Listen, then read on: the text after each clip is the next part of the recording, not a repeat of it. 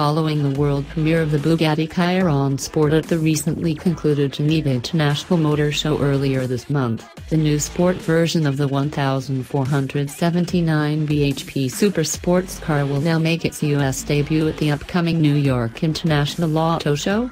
Bugatti took the wraps off the Chiron at the 2016 Geneva Motor Show and went on sale in the US last year at the Pebble Beach Concours d'Elegance 2017.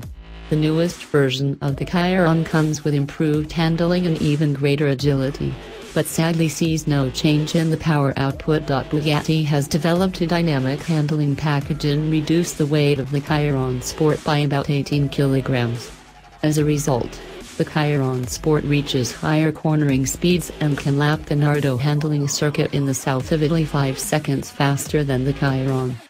However, what changes in the Chiron Sport are the new wheel design and new 4-pipe exhaust deflector along with an optional color and trim package. Priced at $3.26 million, $21.14 crore, the Bugatti will start its deliveries by the end of this year. Bugatti Chiron Sport is the first production vehicle with carbon fiber windscreen wipers.